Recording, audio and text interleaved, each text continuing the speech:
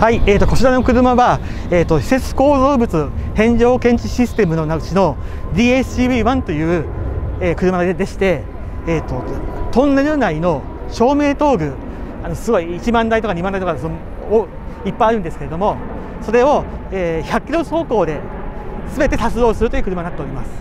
はい、で車の中については発動結果をサーバーに溜め込みまして、照明灯具1台1台、映像として記録しまして、屋内のサーバーの方に蓄積をするというシステムになっております。現状トンネルの照明灯具については1台1台